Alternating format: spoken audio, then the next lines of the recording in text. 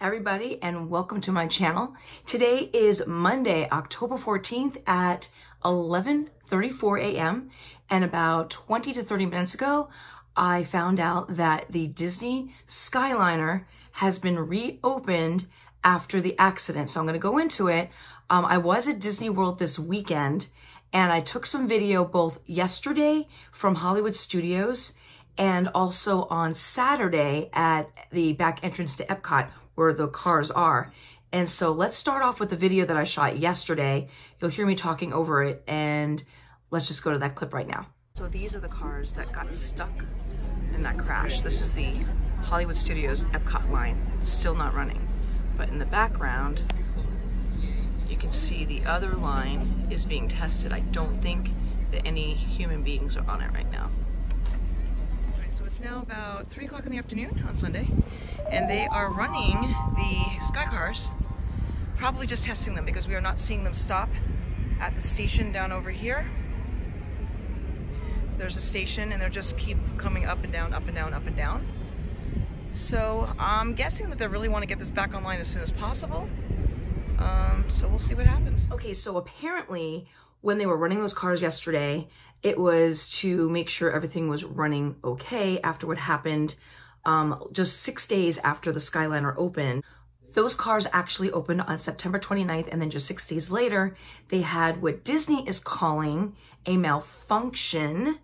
And if you look at the photographs, you will see that it was more of a crash slash crushing of cars. It appears that the blue car didn't make it onto the wire above, and all the cars squished together. The blue car actually had glass underneath it, and that caused people to get stuck at the top for up to 3 hours. Some of the people had to be rescued by fire rescue with ladders and such, and it just sounds like a huge mess. They do have some kits that were underneath the seats, emergency kits. But in these emergency kits, they had a pen and a piece of paper, I'm guessing to keep the kids occupied. There was some water, some cool packs. Luckily, this did happen at night. The thing that concerns me is these don't have air conditioning. These gondolas are made by a company who use them for ski areas.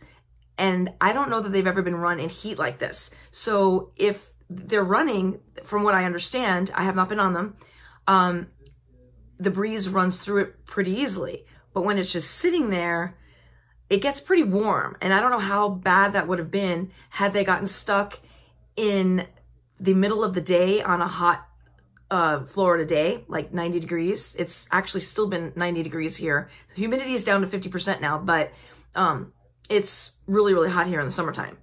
So it remains to be seen what would have happened if those had gotten stuck in the daytime. So also when those kits were what appeared to be this blue thing, we're not sure if that was supposed to be a barf bag, but some people did use them to go to the bathroom. They were stuck up there for 3 hours and they didn't have a place to go to the bathroom. And from what I read on someone else's blog, they leak. So now you're sitting there stuck in the smell of things up there. So would you ride them now that they're reopened? Would you give them a little bit longer before you got on them? I don't know that I would get on them. I'm not afraid of heights, like flying in an airplane or in an enclosed space. Like I'm not scared when I'm on the monorails. I do go on, you know, like the Star Tours types of rides, but you will never see me rappel off a building or bungee jump or any of those things. That's not something I'm into. If there's nothing enclosing me, then I don't like it that much. When I'm on a ski lift, it's a little bit scary because I'm afraid I'm going to slide off the seat, but I'm fine and I get off of it and, you know, and go ski down the mountain.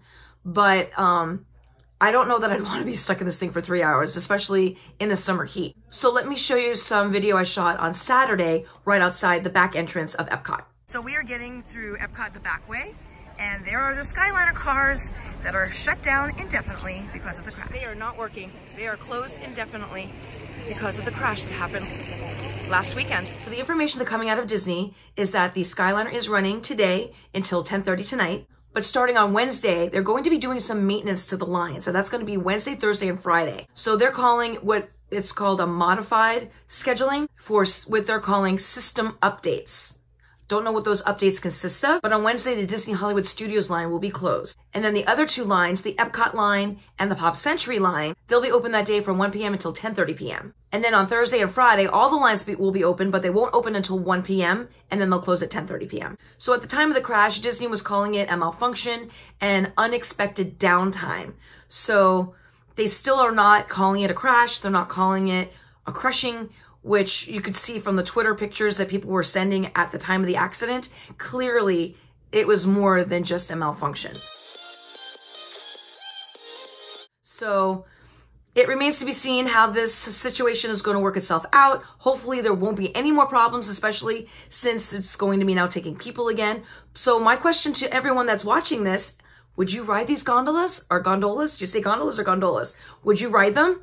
Put your comments below and let's have an open discussion. Do you think they should have built monorails instead? Would monorails have been more expensive? I don't know the answer to that question. It just seems to me that monorails is the thing that Disney does. So it would have made more sense to me to put monorails in. However, the thing that confuses me is if you remember in the Magic Kingdom, there used to be a Skyline ride that went from Fantasyland over to, I can't remember if it was Tomorrowland, but it used to run right over the top of where Fantasyland is. And you would get on it and it was an open car. It wasn't a gondola, it was an open car. They took that down after there was actually a death from an accident with a worker. And that was taken down quite a long time ago. So the fact that they're putting these back up again in a different form is very surprising. So what are your thoughts? Put it down below. I do have some video that I'll be shooting from when I was at the Epcot Food and Wine Fest. And also I experienced the Millennium Falcon for the first time. And I'll have my review of that. And so stay tuned for that. I'll probably be editing that later on tonight or tomorrow. So thank you for tuning into the wonderful world of Wendy. Don't forget to hit the subscribe button below. Give me a thumbs up and I'll see you on my next adventure. Bye.